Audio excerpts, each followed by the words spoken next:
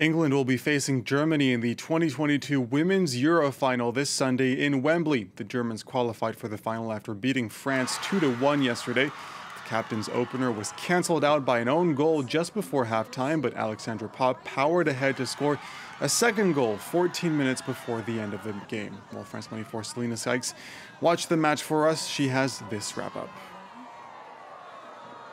Elation for Germany and a heartbreak for France in Milton Keynes. Alexandra Popp scored twice to seal the Germans' spot in the final at Wembley. Corinne Diacre's side struggled to break through a very disciplined and well-organised German side in Milton Keynes. The Germans were far more dominant overall in the game, with far more fluid passing and more shots on target than the French. It was only really a matter of time before the Germans scored in the first half, thanks to the captain Alexandra Popp scoring in the 40th minute, volleying a pass in from her teammate Selina Sykes. Though the French did have a strike of luck just before half-time, with Diani's effort hitting the post before going in to the back of the net off the back of the German goalkeeper. The second half was a tighter affair, it has to be said, though the French will be regretting not being more clinical in front of goal